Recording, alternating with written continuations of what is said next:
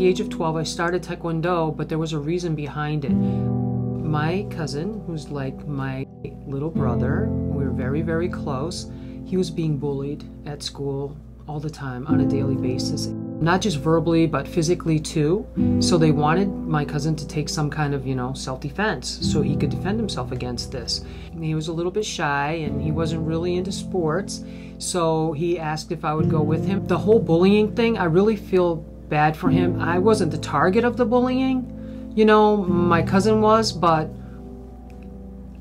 I know how much Taekwondo can make a difference for someone who's in that kind of position, who's being bullied. I don't know, I just loved him so much, and I just wanted to take care of him. I wanted to help him, and I've kind of always been his protector. And until now, do you protect him, or he protects you? Oh no, I still protect him. I mean, I always still protect him.